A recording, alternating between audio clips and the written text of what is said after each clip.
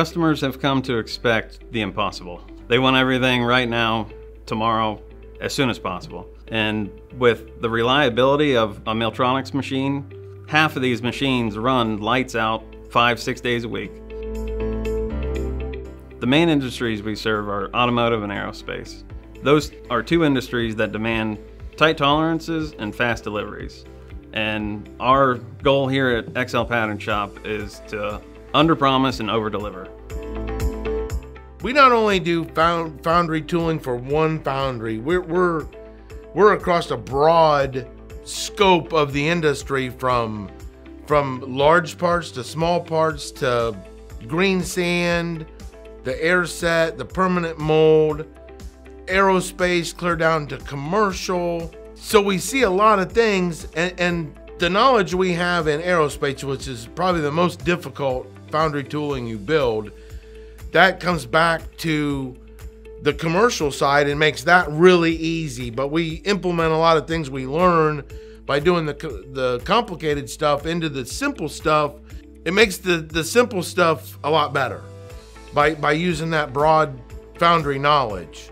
It just makes us a better shop.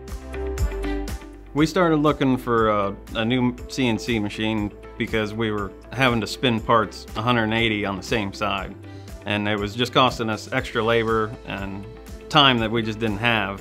So the bigger envelope of the 60/30 really opened up the size of parts we can make and one holding.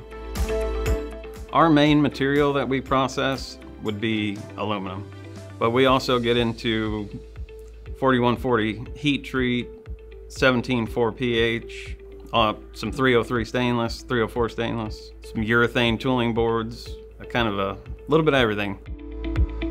As far as quality and finish go, we've got a 1997 ML17 that is still putting out perfect parts, great surface finish, all the way up to the 2020 60/30 inline. And the newer inlines are amazing as far as harmonics that the belt used to induce into the spindle. You don't get that anymore. It's less wear and tear on everything because you don't have any side load from the belt, and put out parts that don't need benched, they don't need touched. We'll get it off the mill, wipe it down, box it up, and ship them. We continue to use Milltronics because of the service that we've gotten over the last 20+ years of buying them.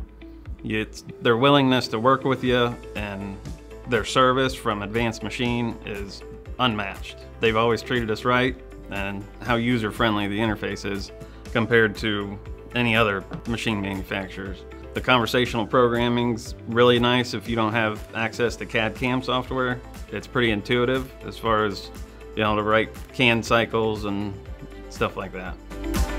So our future here at XL is we're gonna start producing our own line of foundry supplies. We're getting some poor quality cast match plates and stuff that we're just tired of dealing with it.